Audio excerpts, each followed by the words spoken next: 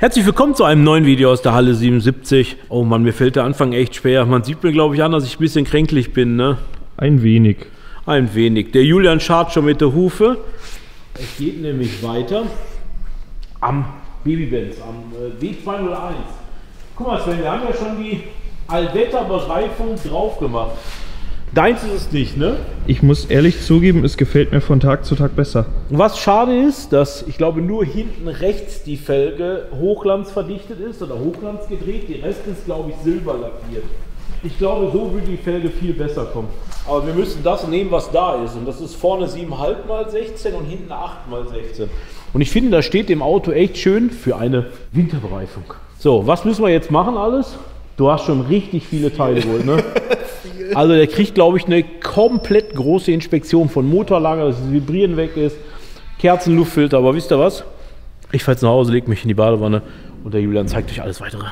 Dann machen wir mal eine kurze Bestandsaufnahme, was ich hier denn alles Schönes bestellt habe. Ihr wisst, wenn der Julian das Auto in die Finger kriegt, dann wird es immer gründlich. Deswegen habe ich hier allerhand Sachen bestellt. Was lachst du da? Na Gott sei Dank haben wir diese Dinger hier. Ey, das müsst ihr euch mal reinziehen. Damit kannst du einen Sportplatz beleuchten mit dem Ding. Das ist richtig irre. Ich kann euch das mal zeigen. Also Wahnsinn. Also so eine helle Lampe habe ich noch nie gehabt. Das ist echt irre. Also, wo fangen wir an? Ich habe bestellt beide Traggelenke vorne. Dann einen neuen Keilrippenriemen. Neue Zündkerze. Ihr wisst ja, da hat ein bisschen Zündaussetzer gehabt, der Kollege. Deswegen habe ich Zündkerzen, Finger, Verteilerkappe und Kabel bestellt. So, dann einmal Bremse, vorne, hinten komplett. Dann haben wir ein bisschen Ölverlust. Das kommt so wie es aussieht vom Ventildeckel, deswegen habe ich die Dichtung bestellt. Hier ist einfach nur ein Auspuffgummi, der ist abgerissen. Dann haben wir natürlich einen Ölfilter, einen Luftfilter. Dann haben wir hier zwei Motorlager. Dann haben wir hier einen Thermostat. Denn ich habe festgestellt, er braucht extremst lange, bis er Betriebstemperatur bekommt. Deswegen vermute ich mal, hängt das Thermostat fest. Unter anderem habe ich jetzt gerade noch was gesehen. Und zwar hier hängt ordentlich Kühlwasser runter. Ich vermute fast, da werde ich vielleicht die Wasserpumpe auch noch ersetzen müssen. Muss ich gleich mal gucken. Das schaue ich dann, wenn ich das ganze Gedöns vorne drin alles draußen habe. Ja, ein schönes neues Wischerblatt gibt es auf jeden Fall noch dazu. Und dann gibt es auf jeden Fall noch einen Getriebeölwechsel mit Filter. Ja, das sind jetzt mal so die wichtigsten Sachen, die ich eigentlich auf Anhieb gesehen habe. Und alles andere wird sich zeigen im Laufe der Reparatur, denke ich. Wo fängt man mal an bei der ganzen Geschichte? Genau, da wo es am beschissensten ist. Und deswegen werde ich jetzt als allererstes die Traggelenke erneuern. Ich weiß, da gibt es ein wunderschönes Werkzeug, habe ich in meiner Ausbildungszeit auch sehr gern mal machen müssen. Denn wir waren eine ehemalige Mercedes-Werkstatt und deswegen haben wir von den 190ern und 124ern und was auch immer relativ viele gehabt. Da gehörte das eigentlich zur ja, fast schon Tagesordnung. Genauso wie hier die schönen Wagenheberaufnahmen schweißen. Wer kennt es nicht?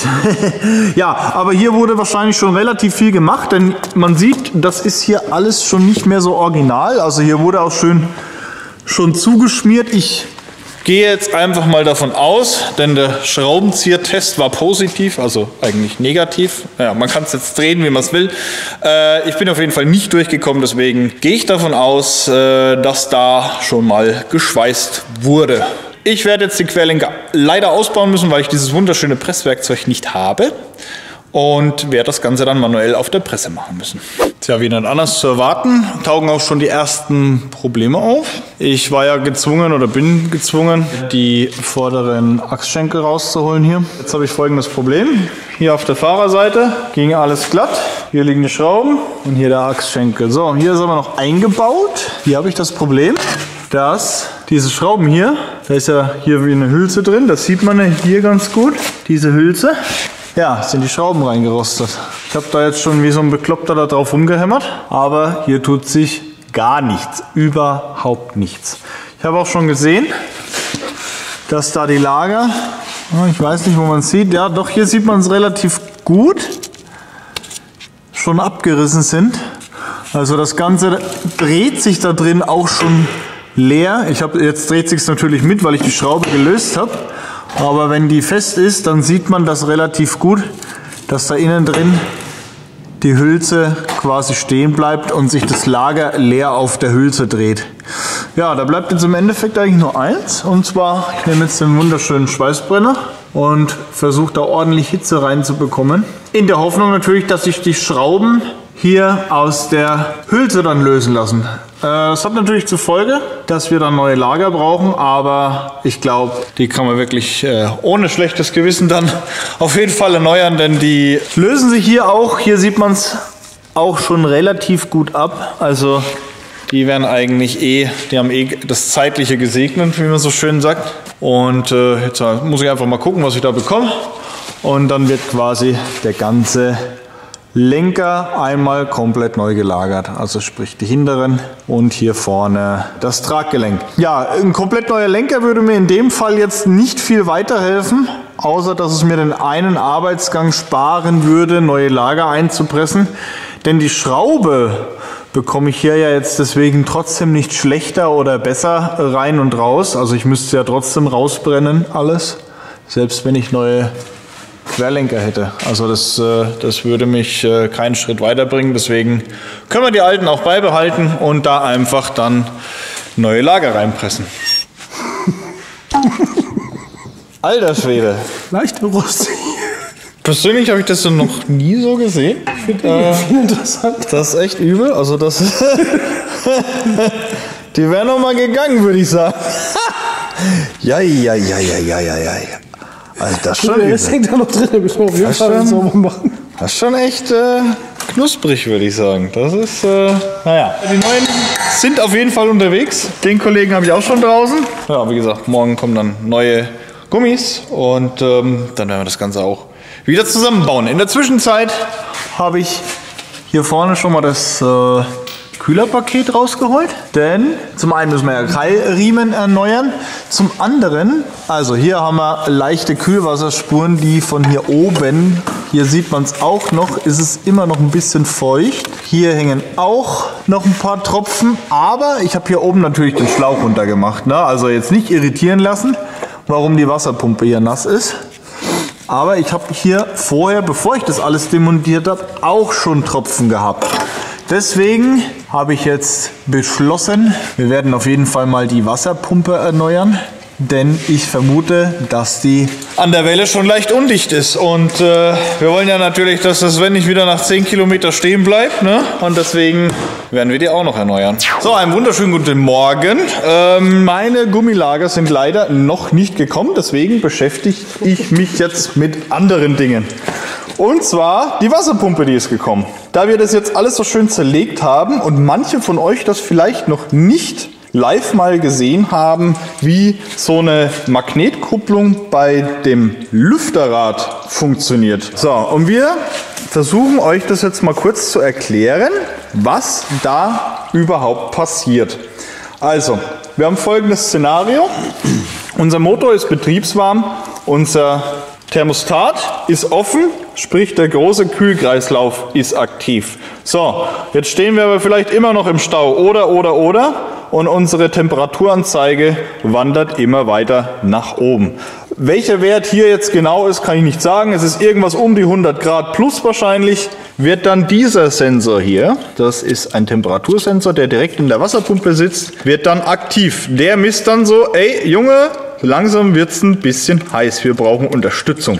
Da haben wir hier diesen wunderschönen Stecker von der Magnetkupplung, das ist der hier. Da wird dann quasi über ein Relais, wird das hier mit Strom beaufschlagt und geht auf diesen Magneten hier, den wir jetzt einfach mal direkt stur an die Batterie anklemmen, damit der quasi magnetisiert wird sozusagen. Ihr seht jetzt aktuell, hier ist null Verbindung. So, und jetzt passt mal auf. Hier auf dem Lüfterrad haben wir ein, ja, was wird das sein? Eisenring, ne? Mit einer Feder. Das könnt ihr euch ein bisschen vorstellen wie bei einer Kupplung, also im Getriebe. Und normalerweise, genau, jetzt seht ihr, ja, ihr habt es schon gesehen, es wird förmlich hingezogen und gibt dann eine richtig das ist auch ganz schön starre Verbindung, ne? Das Ganze. Also das hat schon ordentlich Kraft. Ja, und das ist eigentlich das ganze Hexenwerk im Endeffekt. Also es ist wirklich sehr simpel. Das Ganze hier sitzt in der Riemenscheibe hier drin. Ja, also die wird dann auch angezogen und gibt somit, der Lüfter ist hier drauf, hiermit die starre Verbindung zum Lüfterrad. Und ich krieg's gar nicht mehr ab, Mensch. Nur um das Ganze mal demonstriert zu haben, wie das hier überhaupt funktioniert. Super simpel, super zuverlässig. Das Einzige, was man da jetzt sieht, ist, dass der genau. Verguss da schon aufgebrochen ist. Das heißt, früher oder später wird es da immer mehr Risse geben und irgendwann fängt es da drin zum Oxidieren an und dann wird die Magnetkupplung Eben, nicht ja, mehr Thema funktionieren. Feuchtigkeit. Ne? Ja. Wir hatten das gleiche Problem bei dem 123er. Wenn ihr euch noch erinnert, der Senfeimer, da ging doch die Magnetkupplung, glaube ich, nicht mehr. Aus irgendeinem Grund. Oh ja, ich weiß aber nicht mehr warum. Ne, das war ja alles Oder war es die verbacken miteinander. Ansteuerung oder irgendwas war Die auf jeden Ansteuerung Fall. hat nicht mehr funktioniert. Ja, Die genau. Magnetkupplung selber haben wir dann wieder verwendet. Ne? Stimmt, genau, richtig. Aber da haben wir ja mit Stemmeisen herumgetan. Ja. Ja, aber da haben wir eben das ein bisschen vielleicht versäumt, mal zu demonstrieren. Jetzt können wir es hier live in Farbe zeigen. Das ist doch super. Viele werden es schon gekannt haben, aber vielleicht gibt es den einen oder anderen von euch, der sowas ja noch nie gesehen hat. Und ja, wenn wir die Möglichkeit haben, warum nicht? Ich werde jetzt hier die neue Wasserpumpe einsetzen. Werde dann das Thermostat habe ich übrigens schon ersetzt. Das alte ist hier. Das sieht auch schon ein bisschen mitgenommen aus, also das schadet mit Sicherheit nicht, wenn wir das ersetzen. Ja, dann werde ich hier alles wieder zusammenbauen. Einen neuen Riemen gibt es natürlich dann auch. Dann werde ich wahrscheinlich bei der Ventildeckeldichtung weitermachen, die ganze Zündgeschichte weitermachen und ja, dann hoffe ich doch, dass vielleicht irgendwann mal unsere Lager für die Querlenker kommen, dass ich dann auch die ganze Vorderachse wieder zusammenbauen kann. Nochmal eine kleine Auffälligkeit zur Wasserpumpe. Vielleicht habe ich die Ursache tatsächlich gefunden, vielleicht auch nicht, ich weiß es nicht. Aber was ich sehr auffällig fand, ist, die Wasserpumpe hatte keine Dichtung drunter. Auch keine Dichtmasse, gar nichts, überhaupt nichts. Also die war wirklich so blank, wie sie ist. Einfach da drauf geschraubt. So kenne ich das persönlich gar nicht. Ich hatte bis jetzt immer eine Dichtung dazu bei einer neuen Wasserpumpe. Auch bei der alten war natürlich dann eine alte drunter, die man dann erst entfernen musste. Denn hier bei meiner neuen Wasserpumpe ist auch eine Dichtung dabei. Ich finde es wie gesagt ungewöhnlich. Ich habe schon öfter solche Wasserpumpen ersetzt und da war immer eine Dichtung drauf. Also ich weiß nicht, ob ihr das wisst. Ihr könnt es gerne in die Kommentare schreiben, ob es da Serien gab ohne Dichtung. Das würde mich persönlich auch mal interessieren, ob das so ist. Aber wie gesagt, ich finde es ungewöhnlich, dass weder eine Dichtmasse noch eine Dichtung da drauf ist. Ich meine, klar, es gibt Planflächen, wo man keine Dichtung braucht, aber das glaube ich nicht, dass das hier der Fall ist. Das habe ich so mit der Wassergeschichte noch nie gehört. Also, wie gesagt, wenn ihr es wisst, lasst es mich wissen. Oh Mann, Leute, das muss ich euch zeigen. Das ist Hardcore. Wir haben ja ein bisschen Zündaussetzer gehabt hier bei unserem schönen Baby-Benz. Ja, ich habe da gerade mal die alten Kerzen rausgedreht und hier da irgendwie fehlt da was. Ich vermute, das steckt noch irgendwo da drin. Da ist es nicht. Oh, hier. Da steckt der Rest. Aber es kommt ja noch besser. Das habe ich auch noch nie gesehen. Ich meine, ich habe schon viel gesehen, ne? Aber das? Zeig dir. Ja. Ich mach den Vorführung. Ja, genau. Zeig mal die neuen zweiteiligen Zündkerzen. Zündkerze Heide. Zündkerze abgerostet. Ja, das ist schon übel. Das ist schon wirklich übel. Also, das habe ich wirklich noch nie gesehen. Echt nicht. Ich meine, wenn der Isolator beschädigt wäre oder irgendwas, ne, dann würde ich das ja Nein, verstehen. es ist einfach abgerostet. Aber es ist einfach stur abgerostet. Also... Hier ist so eine neue Zündkerze. Das muss man auch erstmal spüren. Ne? Ich meine, wenn man die jetzt so rausdreht.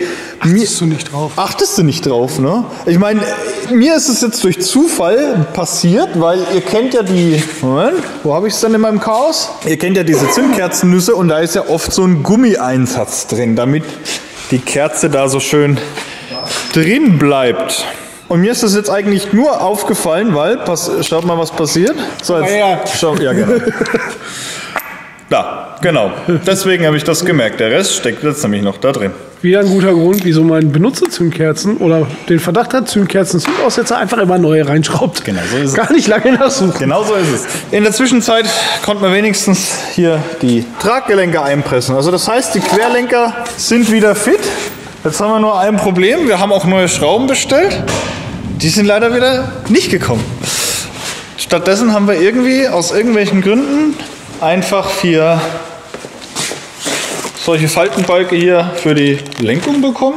Damit kann ich leider nichts festschrauben. Das heißt, da muss ich jetzt noch warten, bis ich die neuen Schrauben da habe. Also heißt das quasi wieder Zwischenbeschäftigung. Wie zum Beispiel abgerostete Zündkerzen ersetzen. Ja, aber also jetzt nochmal darauf zurückzukommen. Ja, warte, ich habe extra den hier auf. Das ist schon irre. Also wir haben ja genau. bei dem beide Seiten des Lagers kaputt gehabt.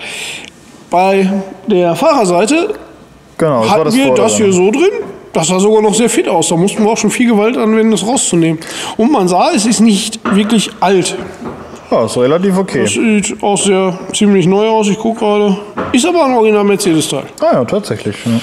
Aber in demselben Querlenker waren dann auch gleichzeitig die da drin. Die drin. Also die sind fallen von alleine. Um es mal zu zeigen schnell noch. Das sind die, wo relativ neu waren. Die vorderen. Und das hier sind die hinteren. Und wenn, ich meine, ich möchte hier niemanden auf die Füße treten. Wer weiß, ob der Vorbesitzer das selber gemacht hat oder eine Werkstatt oder wie auch immer. Aber wenn man sich die Arbeit macht, das auszubauen, warum nimmt man dann nicht noch, ich sage jetzt mal, vielleicht 10 Euro mehr in die Hand und macht das hinten auch noch? So sehe ich es. Also vielleicht stehe ich da mit meiner Meinung wieder alleine da, aber das kann ich irgendwie nicht nachvollziehen. Wenn sie so aus. Ja, eben. Das ist schon, naja. Egal, ist ersetzt auf jeden Fall. Das heißt jetzt für mich, ich habe nämlich noch eine andere Baustelle, wo ich auch drauf warte. Da habe ich leider auch mal wieder daneben gegriffen. Und zwar für diesen wunderschönen Ventildeckel gibt es genau 2 Dichtungen. Einmal mit diesem Halbmond nach unten und einmal nach oben. Ja, ich habe natürlich genau den falschen erwischt mit nach oben. Dementsprechend muss ich jetzt halt auch noch auf die neue Ventildeckeldichtung warten. Aber ich hätte es wirklich mit meinem Gewissen wieder nicht vereinbaren können, den einfach da stur wieder reinzuschrauben, den Deckel. Ihr kennt das ja. Der war wie ein Blätterteig und dementsprechend habe ich da einmal frisch übergeduscht. Sonst kann ich da nachts nicht durchschlafen. Ja, ist halt leider so. Ich meine, das Auto, ne, keine Sorge, bekommt noch eine Motorwäsche, dass auch der Rest hier zum äußeren Erscheinungsbild passt. Also das machen wir dann auf jeden Fall noch. Ach ja, genau, die Motorlager. Die wollte ich euch ja auch noch zeigen. Da war ja der Unterfahrschutz noch drunter, deswegen konnte ich euch das nicht gut zeigen. Man sieht es hier, denke ich, relativ gut. Also die sind komplett platt. Das spürt man auch, wenn man das Fahrzeug anlässt, dass der Motor quasi schon ja, wie auf der Karosserie liegt. Also man spürt das richtig, dass da keinerlei Dämpfwirkung mehr dazwischen ist. Ja, man kann es auch demonstrieren. Ja, eben. Also der ist immer noch festgeschraubt. Ja, er ist noch fest, aber das war's dann auch schon. Also Komfort ist da nicht mehr. Ich werde jetzt die Motorlager reinmachen und vielleicht, wenn ich Glück habe, vielleicht sind bis dahin auch die Schrauben schon da, dann kann ich meine Vorderachse zusammenbauen. Wir haben ja immer noch genug. Es wird zwar weniger, aber wir haben ja hier auch noch unseren Kraftstofffilter, unseren Ölfilter, unseren Luftfilter, Zündkabel haben wir noch. Also es gibt trotzdem noch jede Menge zu tun. Ich will euch das nur noch mal schnell veranschaulichen, warum wir die Motorlager wechseln. Ich glaube, man sieht das relativ gut. Seht ihr diesen Höhenunterschied? Also das ist schon mehr als ausgeschlagen. Da kannst du genauso gut dann auch PU-Lager verpressen. Da hast du ungefähr den gleichen Komfort. Also man sieht auch hier, löst sich das schon alles ab. Also die sind auch richtig, richtig überfällig. Das sind jetzt bestimmt, ich würde mal sagen, gute 1,5 cm Unterschied. Also hier keinerlei Dämpfwirkung mehr. Ja, also eins kann ich euch sagen, wenn man Oldtimer, ja was heißt restauriert, ich sage jetzt mal in dem Sinn TÜV drauf machen will, dann sollte man auf jeden Fall genug Zeit mitbringen und man sollte flexibel sein. Denn wie das halt so ist, man macht sich so seinen Plan und denkt sich so, okay, jetzt mache ich das, jetzt mache ich das und dann mache ich wieder das. Dann passiert wieder irgendwas und dann muss er den ganzen Plan wieder umschmeißen. Jetzt habe ich ja die ganze Zeit auf meine Teile gewartet. Die sind Gott sei Dank mittlerweile eingetroffen. Kann ich euch mal zeigen, was sich in der Zwischenzeit getan hat. Nämlich die Querlenker sind drin, weil die Schrauben gekommen sind. Das haben wir jetzt auch fertig. Federn alles wieder drin. Ja, und wie man da schon sieht, Bremsen vorne sind auch schon drin. Und ja, jetzt habe ich mir gedacht, gut, dann machst du eben hinten weiter. Ja, und gleich wieder. Wie es halt oft leider so ist. Ich hätte es eigentlich besser wissen müssen. Also sprich, ich hätte eigentlich Handbremsbeläge direkt mitbestellen sollen. Aber naja, ich habe halt gehofft, sie sind okay. Aber wurde mal wieder eines Besseren belehrt. Also da ist nicht mehr viel da. Und das heißt jetzt für mich wieder warten. Was ich interessant finde, optisch sind hier niegelnagelneue Federn drin. Wo ich mich dann auch schon wieder frage, warum sind da neue Federn drin und keine neuen Belege? Wir werden es nie erfahren. Was ich noch gesehen habe, die Bremsscheiben vorne, also die kann ich auch bald schon als Trennscheibe auf meine Flex aufspannen. Die sind sowas von unter Maß. Wenn ich im Vergleich jetzt den Belag dazu sehe, der ist nahezu neu. Also ich würde fast behaupten, da hat jemand versucht, den dritten Satz Bremsbeläge auf der Vorderachse zu fahren. Nicht ganz, nicht ganz. Ich bin sowieso, ich weiß nicht, wie es ihr macht, aber ich bin da super penibel. Ich fahre nicht mal einen zweiten Satz auf der Scheibe, sondern ich mache immer alles komplett. Aber jetzt nicht, weil ich einen Geldscheißer habe, sondern einfach, weil mir das ein besseres Gefühl gibt. Sagen wir es mal so. Was ist noch passiert? Man sieht es vielleicht hier von unten. Das ganze Kühlerpaket, alles wieder drin. Auch alles angeschlossen. Automatikgetriebeölwechsel werde ich jetzt machen. Sonst heißt es nämlich wieder warten angesagt auf Teile für die Handbremse. Was noch passiert ist, obenrum hat sich da auch ein bisschen was getan. Deckel ist wieder drauf mit neuer Dichtung. Einmal übergeduscht, habe ich euch ja gesagt. Neue Zündleitungen sind drin. Neue Kappe mit Finger ist drin. Die neue Wasserpumpe habe ich euch schon gezeigt. Die glänzt ja so schön da raus. Wie gesagt, Kühler ist auch schon drin. Aber übrigens, was ich noch gemacht habe. Auch hier habe ich einmal übergeduscht. Denn da der Luftfilterkasten sowieso wieder das meiste verdecken wird hier vom Motor, habe ich mir gedacht, naja komm, dem spendieren wir auch mal ein bisschen frischen Anstrich. Aber ihr werdet sehen, nach der Motorwäsche sieht das hier ganz anders aus, auf jeden Fall. Ich werde jetzt dann Automatikgetriebeöl wechseln, denn alles andere ist eigentlich erledigt, außer ja, das Wischerblatt. Aber das machen wir dann ganz zum Schluss. So, dann werfen wir nochmal einen gemeinsamen Blick ins Automatikgetriebe. Das Öl an und für sich hat jetzt nicht so schlecht ausgesehen. Also es war okay, war zwar schon gebraucht, aber auf jeden Fall nicht verbrannt oder so. Jetzt gucken wir mal schnell in die Ölwanne.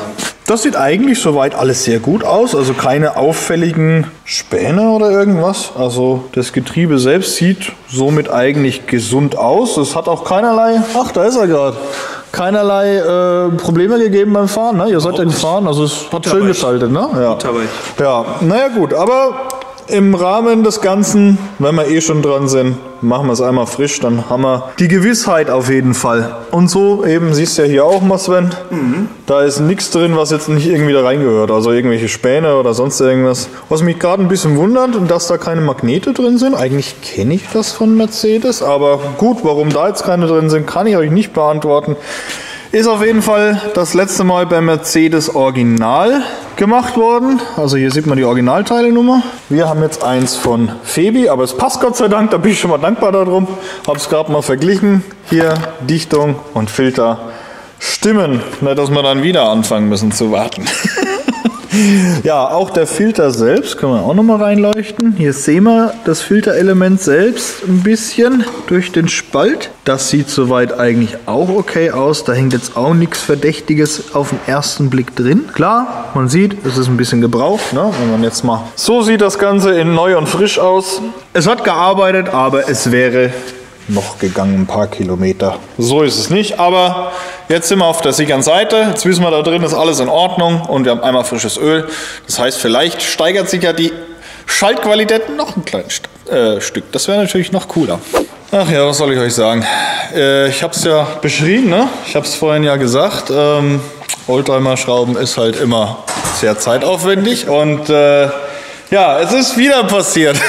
Wie ihr seht, alles ist zusammengebaut. Ich habe tatsächlich alles bekommen.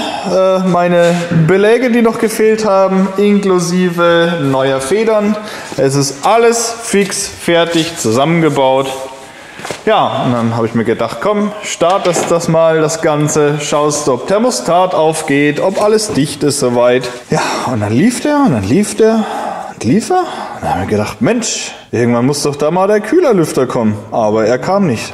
Wir haben es ja noch so wunderschön demonstriert mit der Magnetkupplung. Habt ihr ja gesehen. Hab's noch, was heißt gelobt in Anführungszeichen, wie toll das doch alles ist und wie einfach das doch funktioniert und wie man sieht, es funktioniert nicht. Ja. So, wir haben ja schon fleißig jetzt angefangen zu zerlegen, zu messen, zu tun. Ganz wichtig natürlich als allererstes immer Sicherungen prüfen. Haben wir gemacht. Ich habe jetzt auch spaßhalber hier diese Sicherung auf Nummer 10 einfach mal ausgetauscht. Man weiß ja nie, vielleicht ist ein kleiner Haarriss drin oder sonst irgendwas. Ja, hat das Ganze immer noch nicht funktioniert. Interessant ist vielleicht zu sagen, dass die Sicherung darüber, rot, Sicherung 3, die ja auch dort zumindest gemäß PIN-Belegung mit für zuständig ist, gar nicht vorhanden war. Richtig, das ist, ich hoffe man sieht es, diese hier. Ja, die war überhaupt nicht belegt, warum auch immer. Laut, wie sagt man, Belegeplan, genau. Steht ja auch hier, Zusatzlüfter, elektrische, magnetische Kupplung, Motorlüfter über Relais, Zusatzlüfter. Das Relais haben wir auch gefunden. Das soll angeblich das hier sein. Das hatten wir mal offen. Die Kontakte haben auch schon ordentlich gearbeitet. Also das ist da schon sehr belastet gewesen. Haben wir gedacht, okay, vielleicht ist das Relais kaputt. Geguckt, gemacht, getan. Hat trotzdem nicht funktioniert. Also ging es halt weiter. Ich habe übrigens, ich muss was korrigieren. Ich habe gesagt, dass dieser Temperaturfühler hier unten an der Wasserpumpe dafür zuständig ist. Das ist nicht der Fall, sondern der hier ist es. Der ist für die Magnetkupplung. So, also haben wir uns als nächstes den Temperaturfühler hier vorgenommen. Den haben wir dann einfach mal hier überbrückt. Und siehe da, die Magnetkupplung hat angezogen. So, jetzt hat witzigerweise aber dieses Relais, was angeblich für den Zusatzlüfter sein soll, gar nicht geschalten. Sie hat gar nicht geschalten, er hat nichts getan. Haben wir überlegt, das kann doch gar nicht sein. Wie kann denn das möglich sein? So, jetzt haben wir da mal ein bisschen recherchiert und haben rausgefunden, dass dieser Temperaturfühler, der ist ja hier dreipolig. Ihr seht, hier ist noch ein Stecker dran, dass der in Kombination mit diesem Relais scheinbar nur vorhanden ist, wenn das Fahrzeug eine Klimaanlage besitzt. Haben wir hier eine Klimaanlage? Nein. Entweder ist es vorgerüstet oder das Fahrzeug hatte vielleicht mal eine Klimaanlage, was ich mir aber nicht vorstellen kann, dass sich einer wirklich die Mühe macht, da die ganzen Leitungen etc., das alles zurückzurüsten. Das glaube ich nicht. Deswegen gehen wir von einer Vorrüstung aus. Was aber komisch ist, warum ist dann dieses Relais die ganze Zeit so verkökelt? Also das muss ja belastet gewesen sein, deswegen ist es auch verkökelt. Aber es hat scheinbar mit unserer Lüftersteuerung hier nichts am Hut. Jetzt haben wir uns gedacht, vielleicht muss ja irgendwo anders noch ein Relais sein oder irgendwas. Und dann hat der Patrick gesagt, beziehungsweise der Jan, haben dann beide gesagt, so Mensch, lass uns doch einfach mal den Aufnahmestrom dieser Magnetkupplung prüfen. Vielleicht ist das ja so gering, dass das gar nicht über ein Relais drüber geht. Klar, Schaltpläne würden da uns sehr weiterhelfen. Wir haben auch das berühmte Wie mache ich es mir selbst Buch für den 190er. So, da haben wir aber ein Problem. Keine Schaltpläne mehr da. Die sind weg. Ja, ohne Schaltplan schwierig. Jetzt haben wir Gott sei Dank noch ein paar Ass im Ärmel gehabt am PC. Ja, und konnten das einigermaßen nachvollziehen, das Ganze. Ich würde sagen, wir demonstrieren das mal ganz kurz. Ich mache mal die Zündung an. Ist schon an? Okay, super. So, jetzt drehen wir mal hier am Lüfter und drücken das Ganze mal. Und siehe da, unsere Kupplung funktioniert einwandfrei. Ja, dann schauen wir auf den Strom. Ja, jetzt würde ich sagen, wir haben hier eine Amperezange. Dann könnt ihr euch das mal live angucken. Jetzt guckt mal. Das sind nicht, ja gerade so 3 Ampere, 3,1. Also das ist wirklich nicht viel. Da muss auch kein Relais dazwischen. Das kann der kleine Schalter Das selbst. wollte ich gerade sagen. Das kann man ruhig über diesen Schalter drüber jagen. Da gibt es überhaupt kein Problem. Das heißt, im Endeffekt, es gibt gar kein Relais jetzt in diesem Fall. Also nicht in dieser Schaltung. Alle Kabel sind heile, sind vorhanden. Unser Temperaturfühler ist einfach kaputt. Wir haben einen neuen bestellt. Gibt es Gott sei Dank. Müssen wir jetzt halt wieder warten. Können wir ja mittlerweile schon sehr gut. Ja, und dann somit sollte das Problem auch erledigt sein und unser Lüfter sollte anspringen. Uns hat es jetzt wirklich keine Ruhe gelassen. Wir sind jetzt die ganze Zeit am rausfinden, für was dieses Relais denn zuständig ist. Denn das Kuriose ist, wenn man diese Teilenummer eingibt am PC, kommt eben genau diese Bezeichnung mit dem Relais-Zusatzlüfter raus. Jetzt haben wir sämtliche Funktionen im Fahrzeug sind wir jetzt durchgegangen und haben die ein- und ausgeschalten auf die Hoffnung, dass dieses Relais irgendwann mal klackt. Wir haben vielleicht auch noch eben den Innenraumlüfter, Heckscheibenheizung, also alles, was irgendwie wirklich Strom braucht, mal eingeschalten und es passiert einfach nichts. Und das ist eben das Kuriose daran, denn dieses Relais muss ja gearbeitet haben, sonst wären ja diese Kokelspuren da nicht dran. Also irgendwie ist das ganz mysteriös.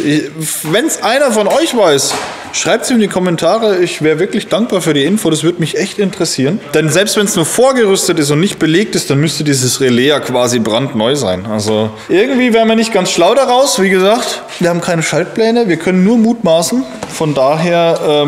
Das muss Stromaufnahme ohne Ende sein. Wir haben da ein 6 Quadrat Kabel hingehen. Wir haben ein 40 Ampere Relais, was dann noch verbrannt ist. Eben, ja. Das heißt, er muss ja dauerhaft 40 Ampere da raussaugen. Richtig. Mir fällt aber auch nichts mehr ein, was da noch für die Frage kommt. Motorstarter, das heißt, im Bereich Kraftstoffpumpe kann es nicht sein. Lüftung geht, heizbare Heckscheibe geht, alles geht, wenn das Relais nicht da ist. Wie gesagt, wenn ihr es wisst, lasst es uns wissen. Es wäre auf jeden Fall eine wertvolle Information. Es hört irgendwie nicht wirklich auf. So, also, wir haben einen neuen Temperaturfühler bekommen. Den habe ich auch schon eingebaut. Lüfter geht jetzt, wunderbar. Aber wir haben in der Zwischenzeit herausgefunden, dass dieser Zusatzstecker hier, also der da noch drauf ist, dieser dritte Pin, für unsere Kühlwasseranzeige zuständig ist. Also hat jetzt in dem Fall nichts mit Klimaanlage zu tun, wie wir es vorher vermutet hatten. Problem ist, unsere Temperaturanzeige geht nicht mehr. Die bleibt jetzt unten auf 40 Grad in dem Fall, wo die Skala anfängt. Wir können ja jetzt auf 2 einmachen. Ja, jetzt haben wir spaßhalber mal den hier schon angeschlossen und einfach mal heiß gemacht, auf Masse gelegt. Ist leider auch nichts mehr passiert, aber wir haben den Stecker direkt auf Masse gelegt und siehe da, ging die Anzeige direkt hoch. Ja, das muss dann eigentlich im Umkehrschluss bedeuten, dass unser neuer Temperaturfühler kaputt ist. Oder halt nicht für dieses Fahrzeug geeignet ist. Wie auch immer, auf jeden Fall, es funktioniert nicht. Man muss schon dumm sein, man darf nur zu helfen wissen, ne? Ja, also was habe ich gemacht? Ich habe das Problem gelöst. Und ich will vorweg sagen, das ist nur eine Übergangslösung. Wir haben ja hier so einen lustigen Verteilerblock. Hier sind auch noch ein paar Ports frei. Also, was habe ich gemacht? Ich habe von dem neuen Sensor hier die Lüfterkupplung angeschlossen und habe daneben jetzt den alten Sensor reingedreht und nehme mir darüber die Motortemperatur ab, also die Kühlwassertemperatur. Und siehe da, das funktioniert einwandfrei. So, wir nähern uns auch schon den 100 Grad langsam. Das heißt, ich gebe jetzt noch ein bisschen Gas und dann müsste unser Lüfter eigentlich anspringen, wenn jetzt alles passt.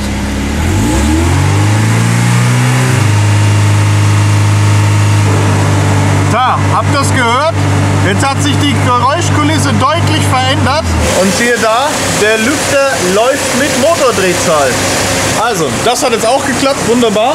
Das heißt, wir sind fertig und ich werde jetzt Marco holen und dann werden wir erneut noch mal auf eine Probefahrt gehen. Julian, Probefahrt, ne? Ja, komm rein. Als erstes habe ich eine Frage. Ja. Die Leute schreiben alle, der Fahrersitz wäre kein Sportsitz. Nur der Beifahrersitz wäre ein Sportsitz. Das ist sachlich richtig. Es gibt hier Unterschiede. Schau mal, hier ist es quer und hier ist es längs. Also da muss es irgendeinen Unterschied geben hier. Tatsächlich, das sehe ich jetzt. Ja. Habe ich auch erst gesehen, als der Sven mir das gesagt hat. Der Sitz ist doch sportlich. Aber schon witzig, ne? Ich meine, das sieht wirklich identisch aus, außer eben quer und längs. Hat ein bisschen sehr weit nach hinten gemacht. Ich hab's gut gemeint. Ja, ich kann mich an die letzte Probefahrt erinnern. Bei der Probefahrt hat er aber keine Mucken gemacht. Nee, das aber ist wo ich ohne Kamera gefahren bin, lief gar nichts. Weil ich habe gesehen, der hat ja jetzt wirklich viel Wartungsstau. Ja, ne? ja. Der sprang echt scheiße an zum Beispiel. Ja, Übel, ne? Unterschied wie daran macht, ne? Und es brummt und vibriert nichts. Heftig, ne? Was so ein paar neue Motorlager ausmachen, das ist irre. Aber das habe ich mir auch, wie gesagt, ich hatte hier gar nicht unter die Haube geguckt, aber ich konnte mich noch dran erinnern, wenn man Mercedes fährt, und das vibriert und brummt, dass die Motorlager kaputt sind. Das war so ein typisches Problem, war auch richtig, ne? Ja. Und jetzt pass mal auf. Du merkst null Kraftaufbau, gar nichts.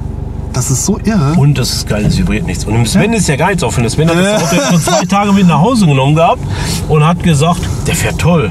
Aber schon irre, ne? Der Unterschied. Ja, dem muss ja jetzt einer abgehen. Ja. Du hast es auf E stehen, für Economy. Oh. Ich mache lieber mal auf Sport, ne?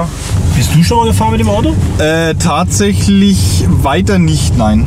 Nur jetzt mal so ganz kurz über den Hof, ob alles bremst, ob alles gut ist, aber sonst nicht. Achslager sind auch viele neu, ne? Ja, vorne ist alles komplett neu. Die ganzen, also Querlenker selbst ist der alte, aber die Lager und Gelenke alles neu. War das sehr dolle ausgenudelt? War schon echt heftig teilweise. Vor allem, was ich nicht verstehen kann, wieso macht man bei 2 Lagern eins neu und das andere lässt man einfach stur drin, weißt? Obwohl der Aufwand der gleiche ist. Kann ich nicht nachvollziehen, ist aber so. Aber es ist wie beim 123er, ne? Trotz dieser Tiefverlegung hast du immer noch richtig geilen Fahrkomfort. Das ist Wahnsinn. Meiner Meinung nach kam das aber mit der 203er C-Klasse, war dann vorbei. Ja. Die hatten McPherson-Federbeine und da war das schon wieder anders. Stimmt. Hier für die Tiefverlegung, der ist wirklich tief jetzt. Und jetzt haben wir ja schon flachere Reifen drauf. Fährt der wirklich toll. Was wir noch mal müssen, zu Giuliano einmal zu einer Achsvermessung. Richtig, ja. Das ist noch richtig. Da habe ich jetzt einfach mal ich nenne es jetzt mal die alte Einstellung. Ich habe mir das markiert, weil das sind ja Exzenterschrauben drin. Habe jetzt einfach mal so die alte Einstellung, wie es war, einfach mal gedreht, damit man überhaupt mal fahren kann. Aber Achsvermessung geht kein Weg dran vorbei. Nee, Achsvermessung, und das können wir ja nicht selber machen. Aber dafür haben wir einen Giuliano, der macht uns das. Ansonsten endlich geht die Temperaturanzeige hoch. Er wurde nämlich nicht warm. Du hast so ein Luftgeräusch bei dir, ne? Ja, ein bisschen. Das habe ich. Aber die Tür ist zu. Habe ich auch bemerkt bei meiner Probefahrt. Okay. Dass es rechts oben zischt. Vielleicht fehlen wir noch sogar. Ich meine, ich hätte sogar gesagt. Ja, hier ist auch ein Luftzug. Das spürt man richtig. Hier, ja. Vielleicht fehlt da die Dichtung in der Tür oder ist die Dichtung in der Tür vielleicht beschädigt. Oder ist vielleicht mal was eingeklemmt worden und das ist hier ein bisschen verbogen. Das hatte ich auch schon mal bei einem Auto. Habe ich einfach ein bisschen zurückgebogen. Was für ein Öl haben wir hier? Ganz normal 1040, ja. Öldruck, zum Beispiel Motor ist richtig heiß, haben wir über 2 Bar, das ist sehr, sehr gut. Früher war der niedriger, kann ich mich daran erinnern. Der Motor ist jetzt richtig heiß, ne? Der ist ja schon Lüfter hat auch schon geschaltet, gelaufen. Ja. Genau. Heizung wird auch schön warm, also funktioniert alles, auch das wunderschöne Bäckerradio. Haben wir ein bisschen verzweifelt den Radiocode gesucht, aber wir haben ihn wieder gefunden. Alles gut. Ich glaube, das wäre ein schöner Daily, ne? Ja, auf jeden Fall. Also zum Golf ist das, würde ich sagen, wirklich eine Steigerung. Ja, 150%. Ja.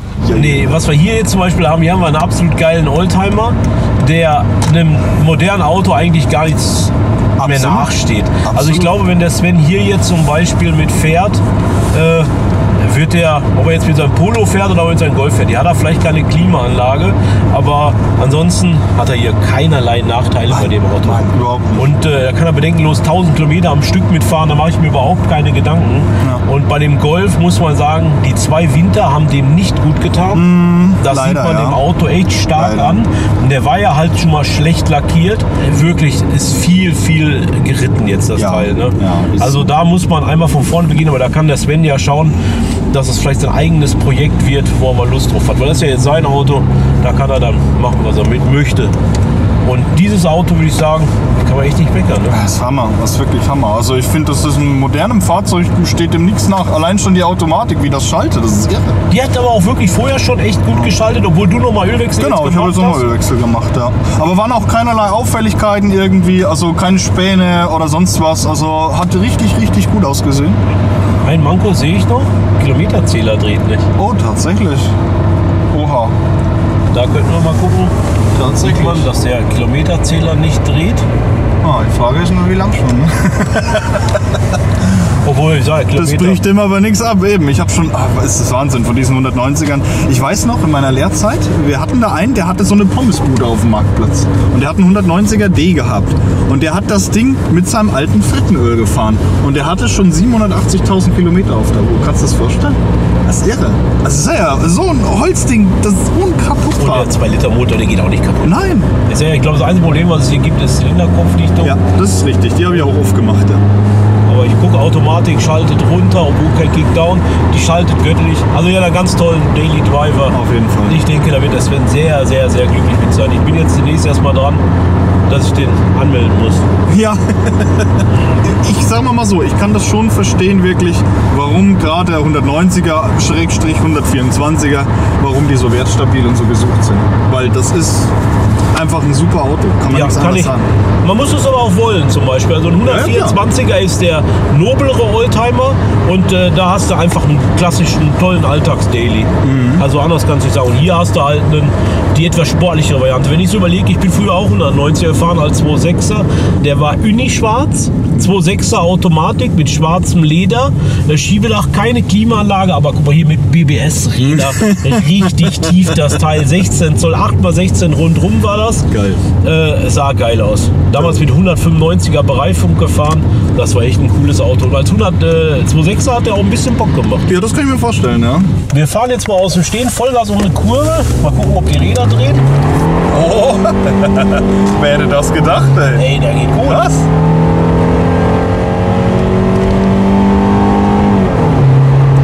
Irre, ey. Das fährt richtig gut. Also das muss ich auch sagen, da bin ich sehr positiv von begeistert. Vor allem, wenn du bedenkst, was hat der? 130 PS oder 122 PS? 122 PS. Wow.